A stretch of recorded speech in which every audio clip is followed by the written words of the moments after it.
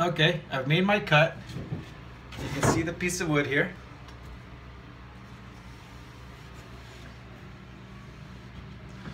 Here's the piece that came out of it. Okay.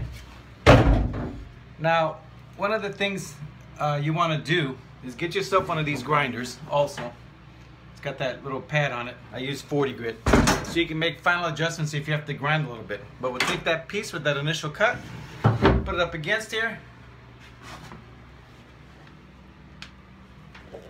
And let's go over here. See how it fit in there? Oops, sorry about that video. And let me get that right there.